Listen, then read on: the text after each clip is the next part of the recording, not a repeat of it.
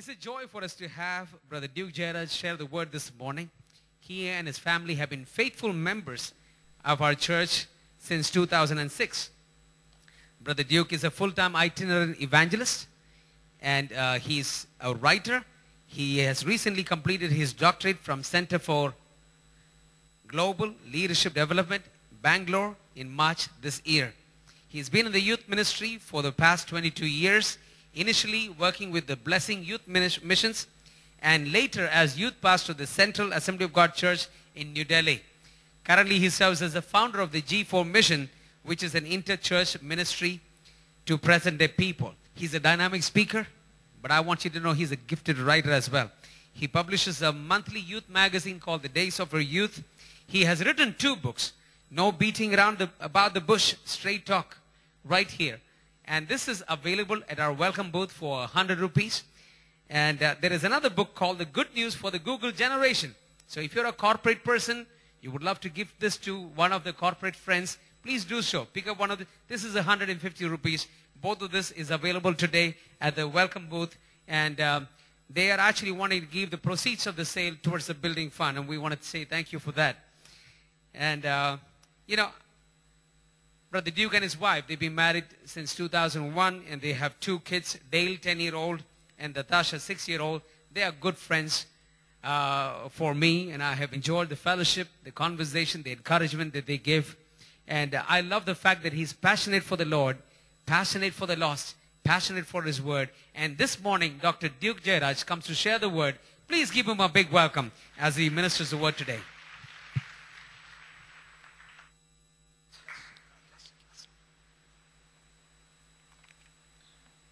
Shall we close our eyes and ask God to speak to us? Gracious Heavenly Father, we thank you for this wonderful morning, the Sunday before our missions conference. We are thinking about missions. We are thinking about what the heart of God is thinking about, perishing souls. And even as I am flaming with a message about a man whose very name means the flame of the Lord, Lord, I pray that you will speak to each one of us. Fill my mouth with worthy stuff and nudge me when I've said enough. Amen. This is how soldiers go. I have not forgotten that phrase, though Pastor Wilson mentioned it in 2008. A little after our founding pastors' mortal remains were placed here in this very place, when he passed away in that July of that year, after we paid respects, after we testified about how God used this great man of God, a soldier for the Lord, you know, his body was carried to the Hyderabad airport, and Pastor Wilson and a few other church elders, you know, when his body was transported into the cargo cabin of the airplane, that is what they said to each other. This is how soldiers go. We love soldiers. And Reverend Earl Stubbs was truly a soldier for Christ who served the cause of Christ in India. God used him and Sister Stubbs to start this great work of God. And aren't we grateful this morning? Soldiers, we love fiercely faithful soldiers, don't we? We love soldiers from other spheres of life.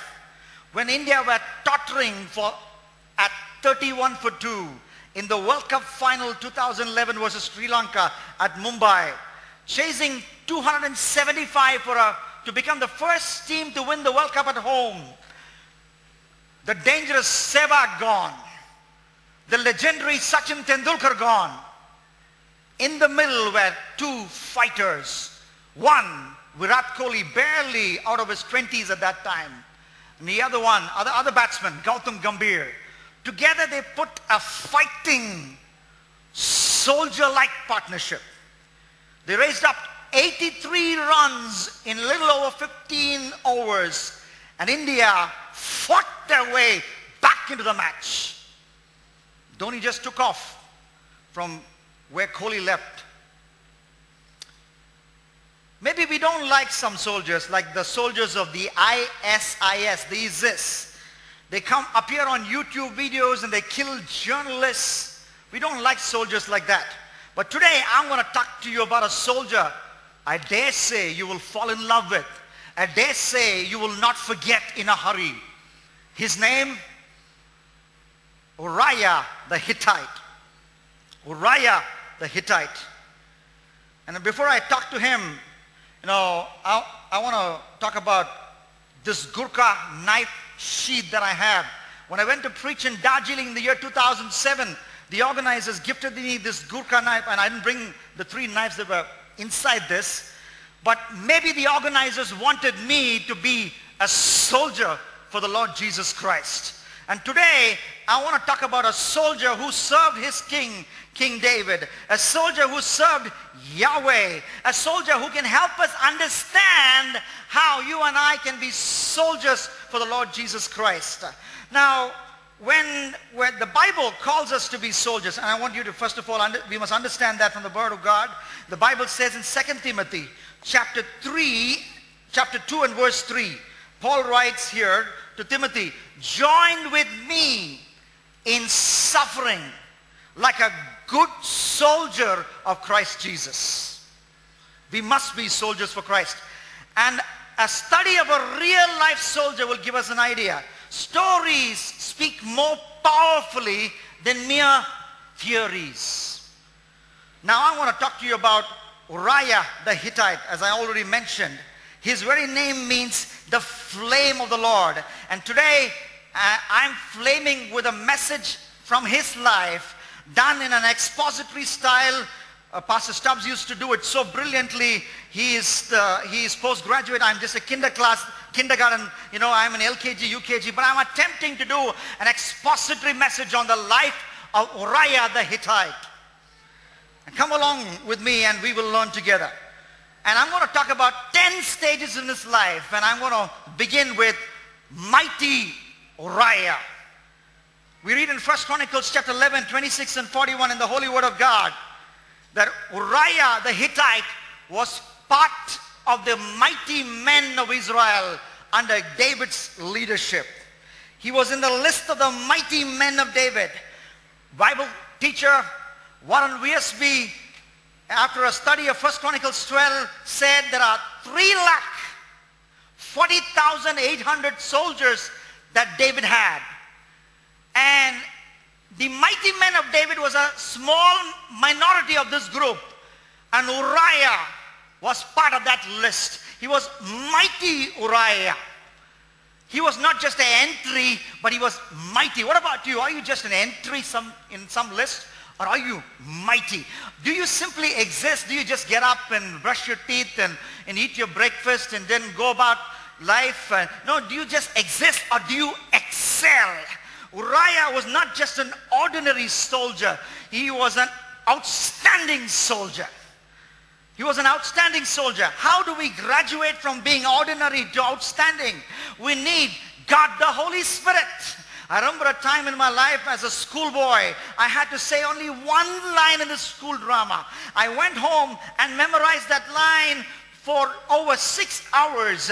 And when the moment came when I had to act in this drama, these handsome men and these pretty girls all around, I got so nervous and I made a fool of myself, messed it up. I went home and knelt down and prayed, oh Lord, I will never get on stage for you ever again in my life. I will do anything else but never get on stage for you. But thank God for unanswered prayers. God filled me with the Holy Spirit.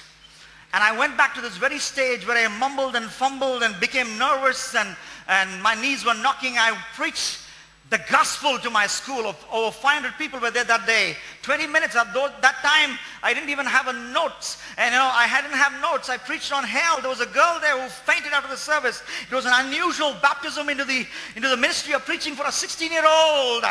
And how did I become from puny Mouse Duke to Powerhouse Duke?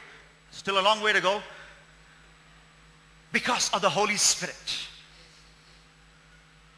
You can graduate from ordinary to extraordinary if you invite the ministry of the Holy Spirit in your life.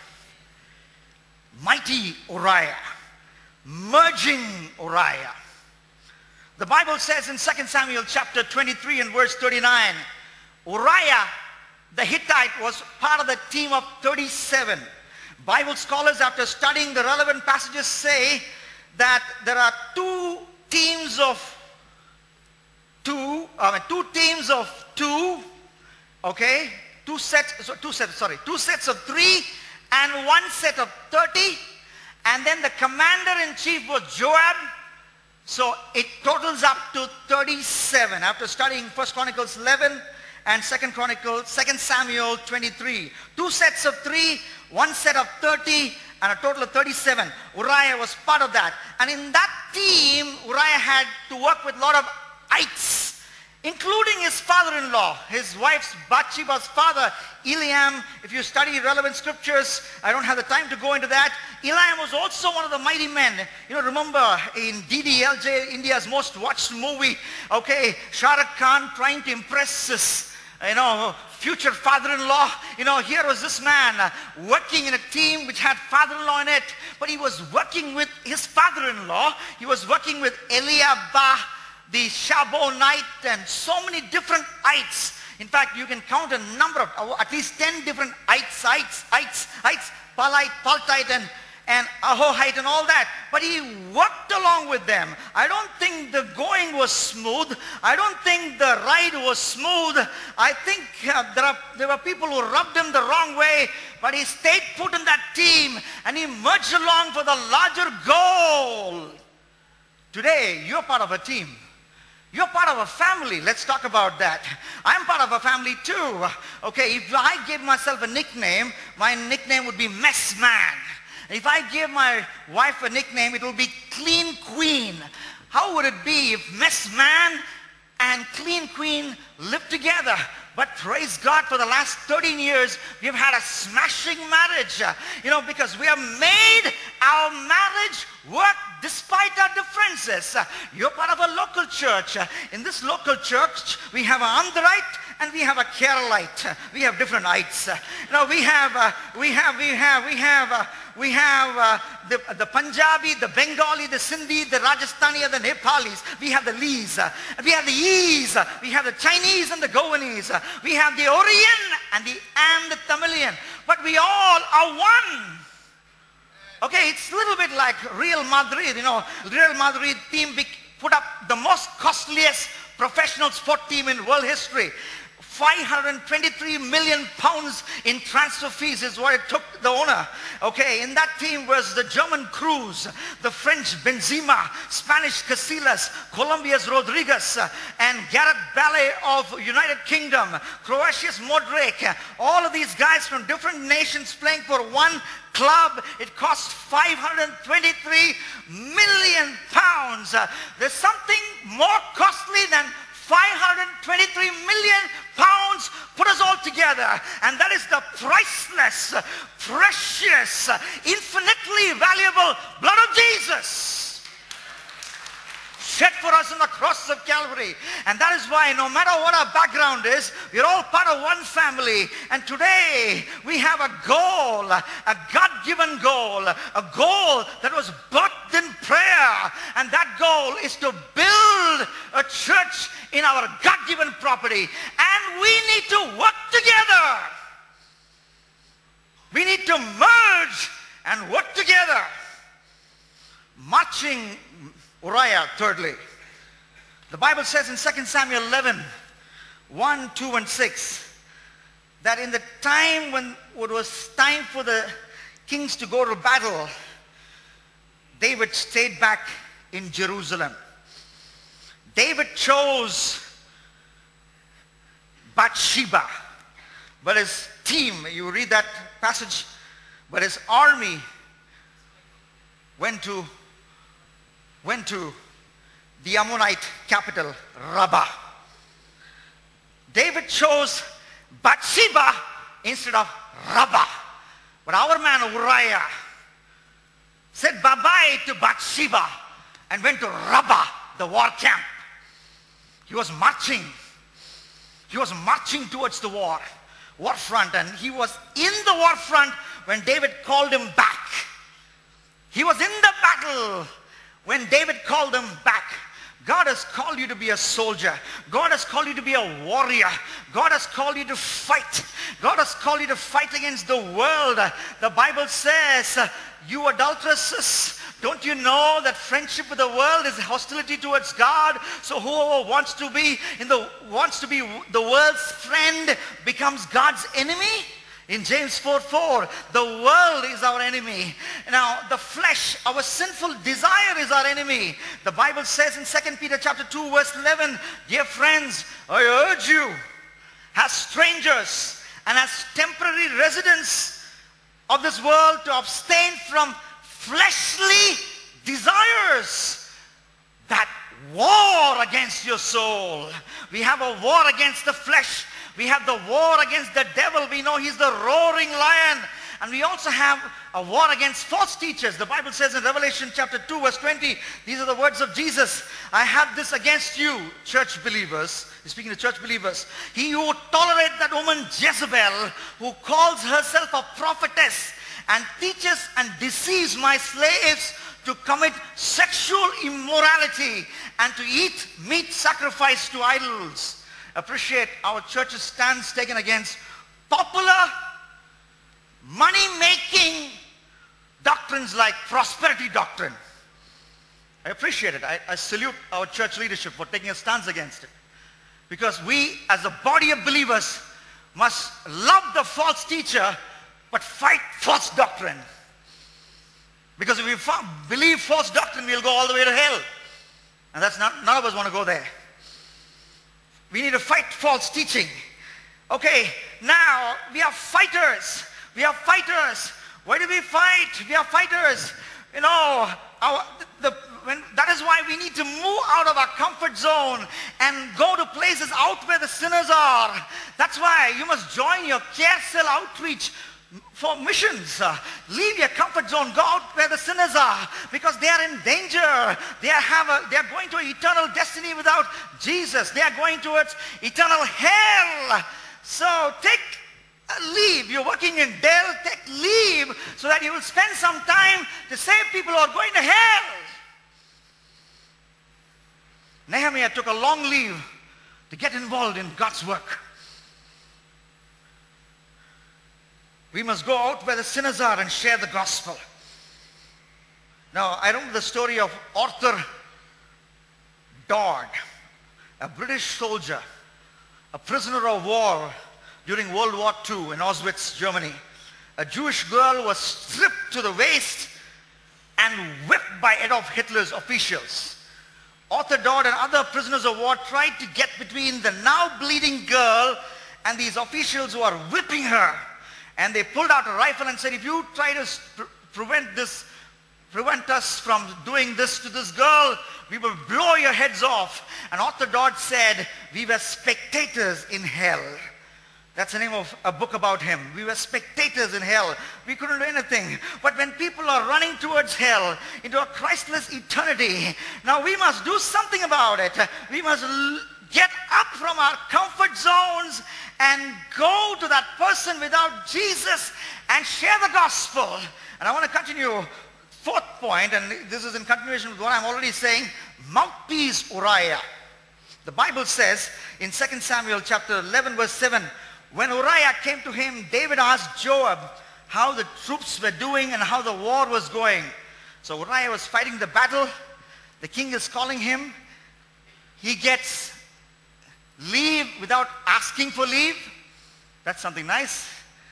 Okay, he's summoned back, and then he starts to share war news to the king. Okay, God has called us to share good news about Jesus Christ, the Son of God, to the unsaved. Uriah shared the war news to King David, and we need to share good news about Jesus to sinners, about the Son of David, Jesus. And we need to open our mouth and speak out. Some people say, well, I'm witnessing for Jesus with my life. That is enough. No, that is not enough. I remember what Pastor Joseph Gordon, missionary Joseph Gordon of the Assemblies of God said in one of the mission conferences I was part of when I was a student of Southern Asia Bible College. He said, no mercy is real mercy unless you mention the name of Jesus when you do a mercy deed.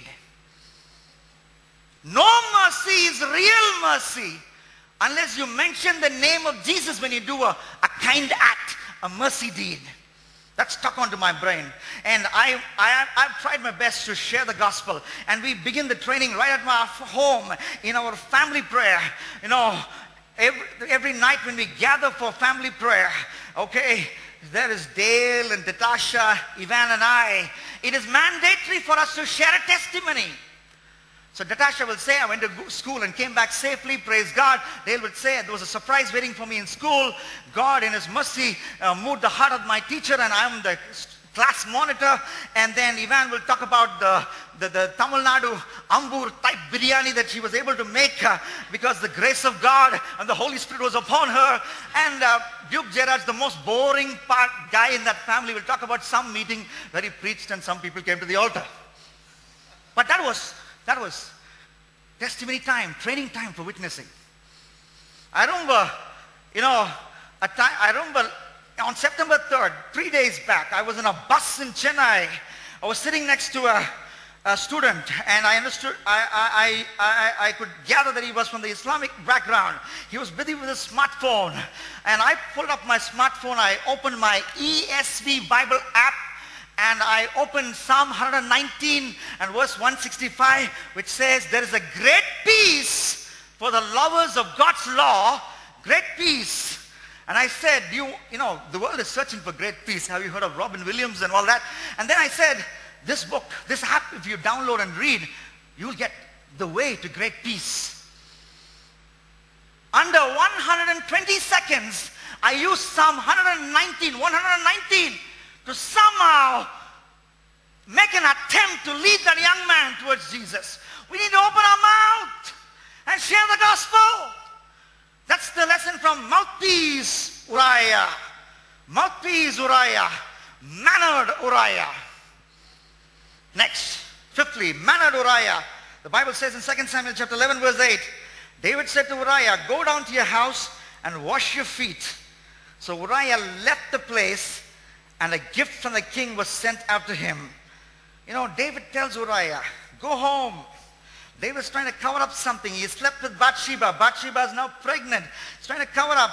He says, go home. But Uriah, you know, knows he's not going to go home, but he doesn't say anything. He's quietly going away and sleeping with the servants. He doesn't say, I will not go, king. No. Preaching time will come a little later. But now he's quiet. David is his superior. David is asking him to do something he's not going to do. But he's quietly doing, not obeying David, but quietly going away. We are unlike Uriah sometimes because we pick the first opportunity to fight. Sometimes we are like Luis Suarez. World Cup 2014, Luis Suarez bit a defender. He's been doing that twice at least. He bit other players. He has been banned for many games, still not learning a lesson. He bites. We may not bite, but we throw words that bite people. Mannered Uriah, we need to learn from him. We need to learn from him. Missionary spirited Uriah. 2 Samuel 11, 8b and to 11, Uriah went out to the king's house. The present from the king was sent out to him. What is this present? You know, if you study the Greek, the Hebrew word, we understand it's actually choice portions from the king's food. So the king is actually sending him the king's biryani through courier, through somebody. Okay? Just like the Domino's pizza guy comes to our house after we call him in, the king is sending him some king's biryani. Hopefully he will take it and he will go to his house and he will meet with Bathsheba, his beautiful wife, and they will have a meal. They will eat this biryani and eat each other after that. That's David's plan. But you know what Uriah said? How can I be in bed when my brothers are in battle. The ark is there. My fellow brothers, soldiers are there in the battlefront. How can I be in bed enjoying with my wife when my brothers are doing battle, risking their life? What is this? He's expressing his solidarity. I may not be there in the battle front. I may not be there, but in spirit I can be there by sleeping with the servants. It is some sort of solidarity, and we need to show some sort of solidarity. How do we show solidarity? Now our church has supporting so many missionaries. They live far away from Hyderabad. They are in difficult places. We need to pray for them. No, we are not there literally, but we can be with them in spirit by kneeling down and interceding for them. You say, Lord, we read in the newspapers that Delhi became the second most populous country, second most populous city, 25 million people in the world after Tokyo. Lord, bless that pastor who's toiling for you in Delhi, supported by our church. Bless his children. Help them to study well. Let that pastor have the fire of God always with them. Would you pray? Would you pray? Would you intercede? Would you stand in the gap? That is showing solidarity. And not only solidarity like that, but you take up your purse and you give liberally for missions. You give liberally for missions. Jesus, applauded that widow who threw 2 coins. You know what? The reason is her purse was empty. You know how Jesus applauds the giving? He checks what we have kept inside and not what we have put inside. That's how. That's when Jesus will applaud you. When what you put inside gets more and more, and what you keep for yourself becomes less and less, Jesus will give standing ovation for your giving. That is the missionary spirit, showing some kind of solidarity. Seventhly, the 7th part of his life, murdering time Uriah. 2 Samuel 11:12 says, David said to Uriah, stay here today also. Tomorrow I will let you go.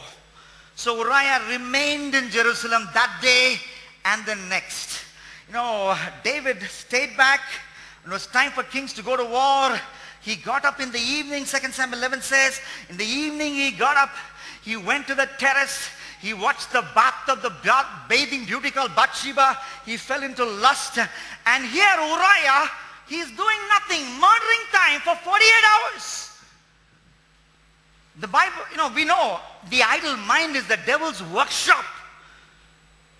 And going by what Uriah will do next, I will talk about it in just a moment. Uriah was not resting, he was rusting. That's why, people of God, we need to fill our days with God-honoring activities. But you're going to watch movie after movie after movie. You're going to watch serial after serial after serial. You're going to jump from one gossip session to another gossip session to another gossip session. That is murder of time.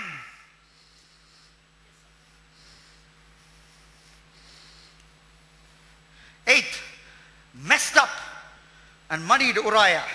2 Samuel 11:13, the Bible says, at David's invitation, the rusting Uriah ate and drank with him, and David made him drunk. At your corporate office, young lady, your boss will flirt with you perhaps, will invite you to get into a locked door situation alone with you. What would you say?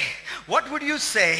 Will you compromise because you'll get a promotion, or will you kick the promotion and say, my promotion doesn't come from east or west or from my boss, it comes from above, and stay without compromising, even if it is your boss who's calling you to sin? That's a lesson we learned from Uriah. Uriah compromised. David made him drunk. He beat the bed temptation. He didn't go to bed with his wife. He beat the biryani temptation. He didn't eat the king's biryani, but he lost to the bottle temptation. How's my spiritual life? How's your spiritual life? Is it going 3 steps forward and 4 steps backward? No, we need to keep moving forward. We need to keep moving forward. Not 3 steps forward and 4 steps backward. We need to be consistent. We should not be the dog that returns back to the vomit. And ninth, metanoia. Metanoia is a Greek word for repentance. Or manfiraye, Hindi word for repentance. Uriah. You see 2 Samuel 11:13b. The Bible says, Uriah, even after getting drunk, went to sleep on his mat along with his master's servants. He didn't go home. Perhaps the Spirit of God convinced him, convicted him, and the Spirit of God said, no, okay, you failed, you got drunk, but repent, come back to me. Uriah, you mend your relationship with Yahweh. Don't end your relationship with Yahweh. It's okay, you've fallen in one sin. What do? Kneel down and say, Lord, I'm sorry for my sin. Let your blood cleanse me from every wickedness. Lord, I want you to wash me. That's what we learned from 1 John chapter 1. And we need to repent. We need to repent. We need to mend our relationship with the Lord. Uriah perhaps did that.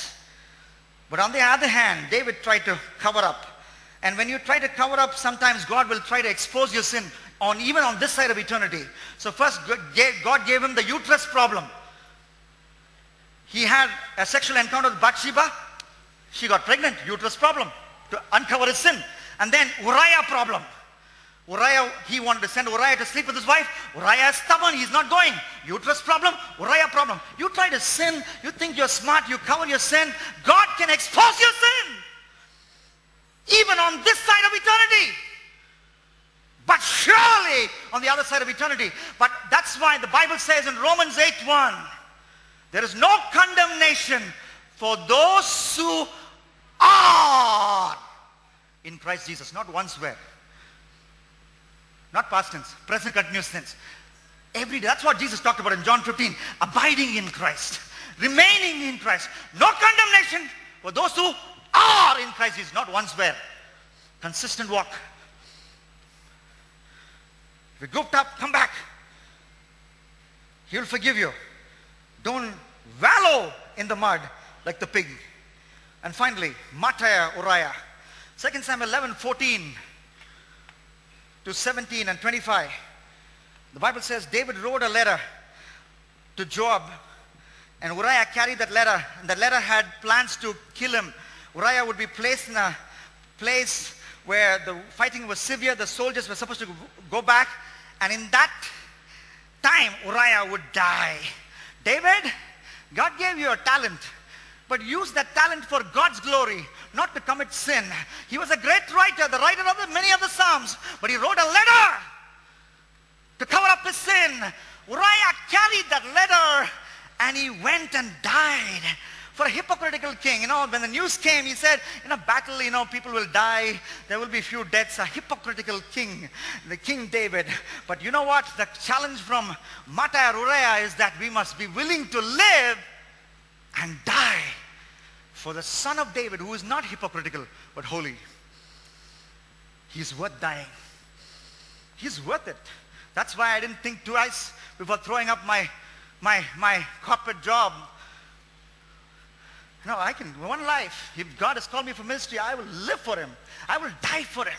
That's why our brothers and sisters in Iraq and Syria, they were ready to have their heads chopped. That is commitment. And today I'm calling you for a commitment from the life of Uriah. A commitment. You say, it's a come what may commitment. What is this? Even if when the temptations keep coming, I will say no, come what may.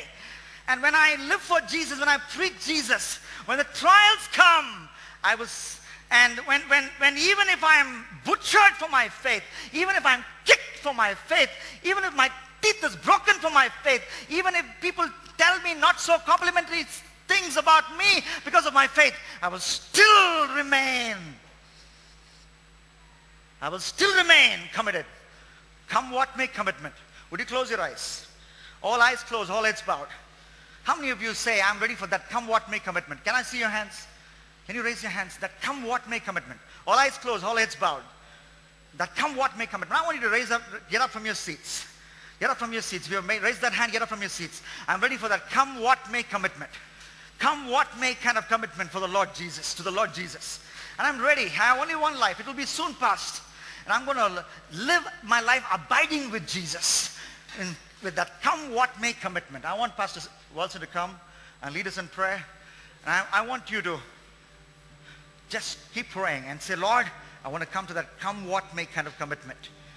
Hallelujah. Hallelujah. We're called to be soldiers. Just lift your hands and say, God, you can count on me. I have made up my mind to love you, to serve you. Not back up, not go back, not to retreat. Jesus, today, Lord, we thank you for the word that has come. Uriah took orders from his master, his king, even though that king was deceitful. Lord, we take our orders from the master, Jesus Christ, who gave his life for us. God, I pray for every believer here today. You've called us for a very firm commitment, Lord. Very firm commitment, oh God.